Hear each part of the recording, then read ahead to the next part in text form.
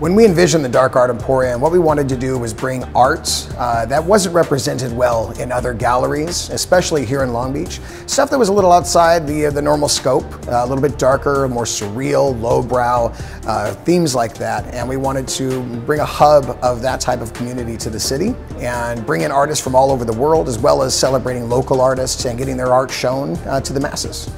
The Dark Art Emporium is about creating an environment, a fully enveloping environment that draws you in and showcases work that really is on the outskirts of the mainstream, stuff that really steps over the line. With Trash, it was about using unconventional materials, things that you would not normally consider to be appropriate for art, and finding a way to create beauty with those and create amazing works of art. Each one of those artists really took that to the extreme and created some amazing works out of extremely unconventional materials. The Dark Art Emporium is a world-class gallery space that exhibits strange, unusual, and surprising works from both local artists and artists around the globe. We have oddities like human skulls and bugs showcased, as well as fine art paintings, and we can't wait to show it all to you.